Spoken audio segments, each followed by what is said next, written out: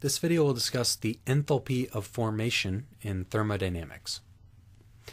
So the standard enthalpy of formation, which is represented by delta HF naught here, as I've shown out, that's the standard molar enthalpy of reaction at 1 bar and 273.15 Kelvin for forming some chemical species from its elements in their standard states.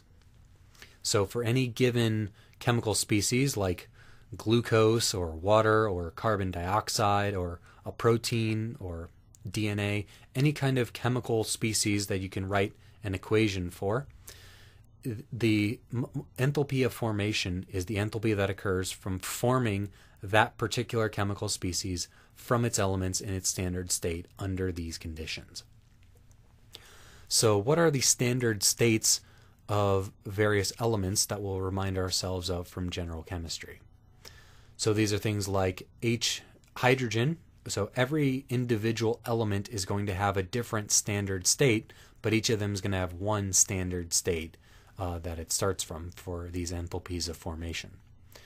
So there are some that are diatomic gases, H2, N2, O2, F2, Cl2.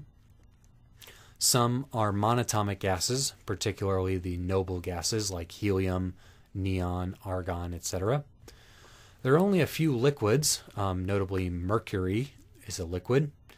Then most other things are going to end up being solids. So most metals and a lot of other things end up being solids. Lithium, beryllium, boron, carbon, and basically everything you see in the D block, the S block, etc.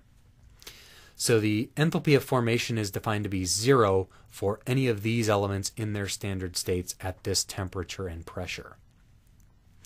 So how do we do this in practice? So if we look at glucose, which is C6H12O6, that's a solid at 273 Kelvin and 1 bar. So the reaction for 6 solid carbon atoms plus 6 molecules of H2 gas plus 3 molecules of O2 gas at 273 and 1 bar, forming 1 molecule of glucose. The enthalpy of formation for that reaction is minus 1271 kilojoules per mole. So there are a lot of tables that you can look up these things in for a given chemical species. You can also often find these things at the back of textbooks or various internet databases. But every single chemical species has its own unique enthalpy of formation, and that's going to be very useful to us in calculating the enthalpy changes of various chemical reactions.